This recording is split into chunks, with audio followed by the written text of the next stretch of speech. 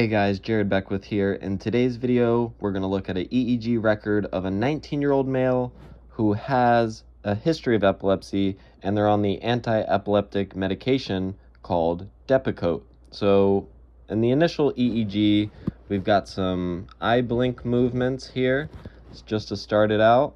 And the spike here, this is just from muscle activity. Too sharp, I would say, to be an actual epileptic sharp wave, but we will get into seeing some epileptic activity in this EEG, let me tell you guys.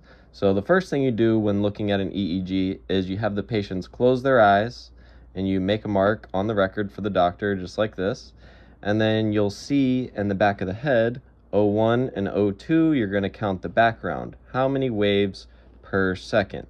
So if we count here, it's 1, 2, 3, 4, 5, 6, 7, 8, 9, 10 waves per second on the right side of the head, O2.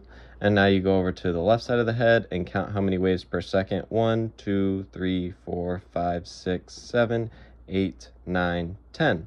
So it is symmetric. It's the same on each side, and it is a reactive PDR, posterior dominant rhythm, because it appears with the eyes closing, and when the patient's eyes are open, it's not as prominent.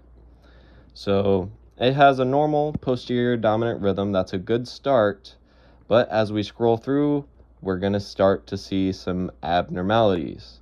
Now, this is some eye movement right here, just to point it out. This right here, these little spiky things, that is just the patient being a little tense. And this here is the electrode coming off and gets put back on. Probably the EEG tech was fixing T3, that specific electrode. And here is our first example of a burst of spike and wave activity. This is what is called an interictal, so between seizures, epileptiform discharge. So these are epileptic discharges that happen in between actual seizures. Now, if it wasn't this short and it went on for many seconds, that would be classified as a seizure instead of one of these interictal, short, quick epileptiform discharges. As we scroll through, the background returns back to its original state, and we see a little bit bigger burst of these interictal epileptiform discharges. Now, this is pretty interesting, and it might be a little more prominent in the front compared to the back. Interesting to look at. Changing the sensitivity with the up and down arrow keys, and keep going. Well, we go back. This is probably some weird eye movement. Keep going, and keep seeing these bursts. Now, during these bursts, it said in the history that the EEG tech tested the patient's level of awareness since these bursts kept happening.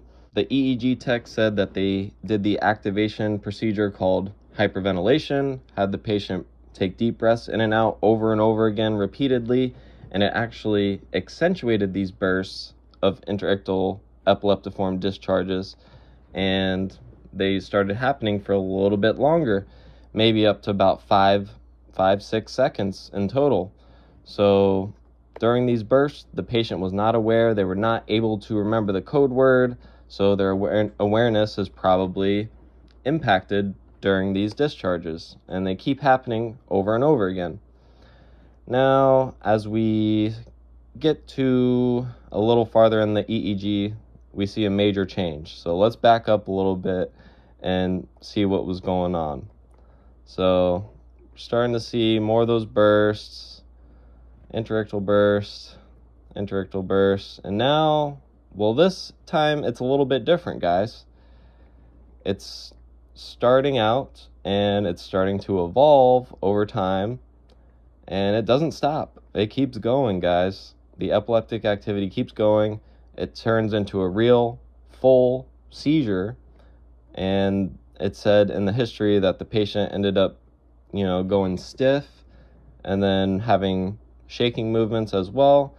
And this is looking like a generalized tonic-clonic seizure, affecting the whole entire brain. So this patient really has a lot of instances of epileptic activity in their brain, so maybe they got to change the medications or something.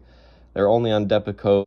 Once this seizure is, into full swing, it says in the history that the patient almost fell out of their chair. I mean, these are pretty serious seizures here, guys. And the electrodes essentially come off of the patient, and we are unable to capture any more data because, well, the electrodes came off. And nothing we can do at that point but try to make sure that the patient is safe. There's no save in the EEG at this point. We can put it back on after the seizure is done and we know the patient is safe, and this patient may be going on to long-term monitoring after having such a dramatic event.